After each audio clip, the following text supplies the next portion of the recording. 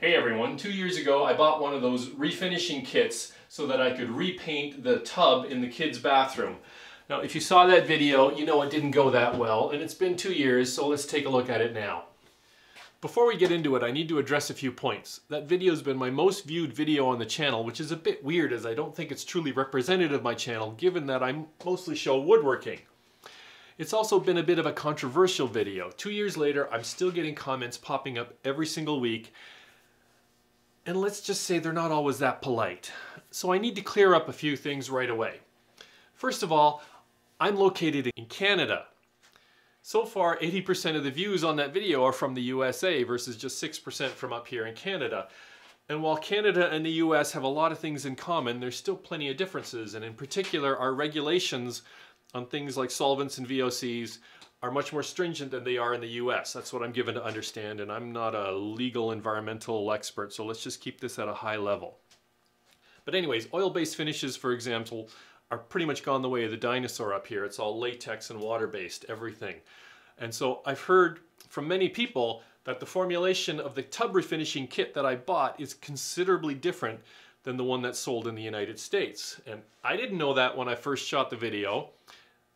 But, you know, so for all these people who say, but it worked for me, it's like, let's make sure you're actually talking about the same product.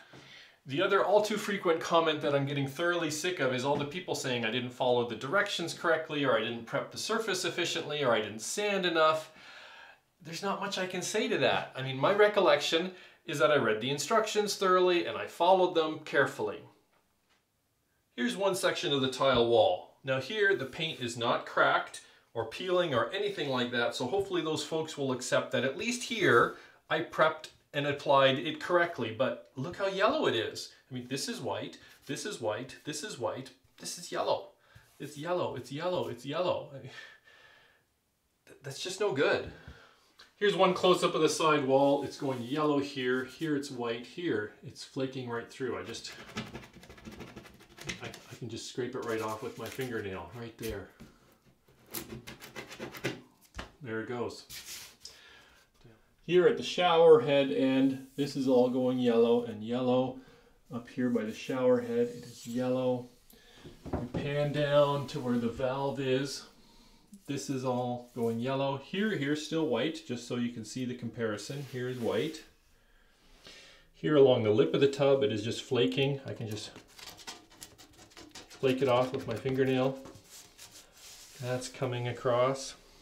More over here, same idea. Here we're looking straight into the tub. That is the original one from 2 years ago, but then here it's flaking, and there it's flaking, and there it's flaking. Here, here, here. Here in the middle, it's starting to go through. If we turn and look at the other end,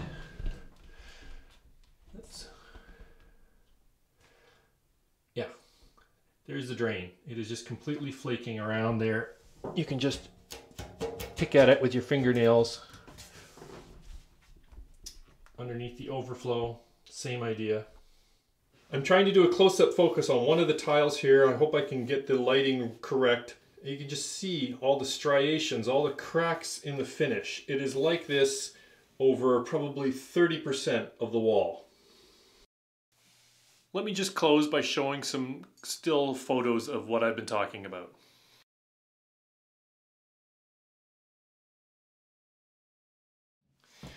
So what now? So in preparation for this video, I reviewed the first two videos, and I see that I commented there that I would have been happy if we had, 3 to 5 years out of this kit. And, we didn't even get 2 months. And, this is 2 years later now, and it looks horrible. And we really should have done something before now. It's just, we just haven't had the energy to deal with it. And, it's the kids' bathroom, so it's really easy to just close the door and forget about it. But I mean, I'm certainly not buying another refinishing kit.